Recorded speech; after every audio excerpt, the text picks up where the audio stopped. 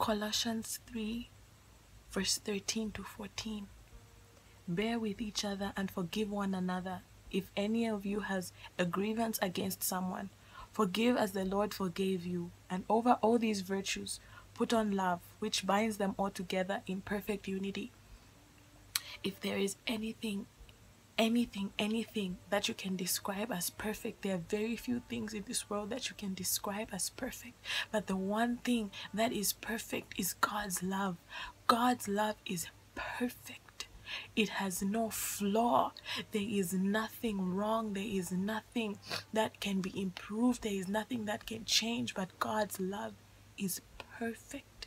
So I don't know, but every time when I see love mentioned in the Bible, all I can think of is perfection. All I can think of is wholeness, fullness, because the fullness of God's love, oh my gosh, the fullness of God's love is something so amazing. It is something so beautiful. It is something that makes everything perfect. It's something that collides everything: the law, punishment, sin, forgiveness, mercy, Jesus, salvation, the cross, everything. God's love is there. So in this scripture, he's talking about how we need to learn to bear with one another. We need to learn how to forgive. We need to learn how to live together. It all comes down to love. When my friend or my brother or my sister offends me, what is going to drive me to forgive is love. When someone hurts me, what is going to drive me back to them is love. Love is such a powerful thing, and God knows that. And it's something that we need to learn more about. It's something that we need to understand, because when we truly understand how it is that we need to love, that love has no flaw.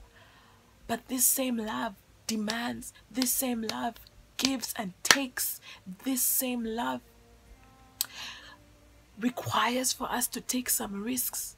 It requires for us to overcome our fears. But what we need to always keep in our mind is that love is perfect. Love is perfect. And not just any kind of love, but the kind of love that comes from God. That love is perfect.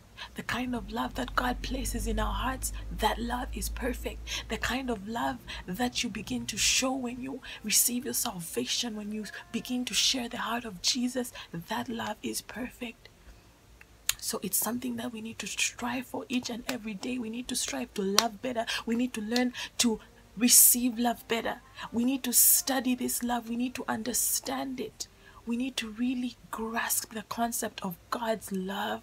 It's something so amazing. It's something so spectacular. If there's anything that is magic, it is God's love, because it truly is everything. For the scripture also says, of all these, faith, hope, and love remain, but the greatest of these is love.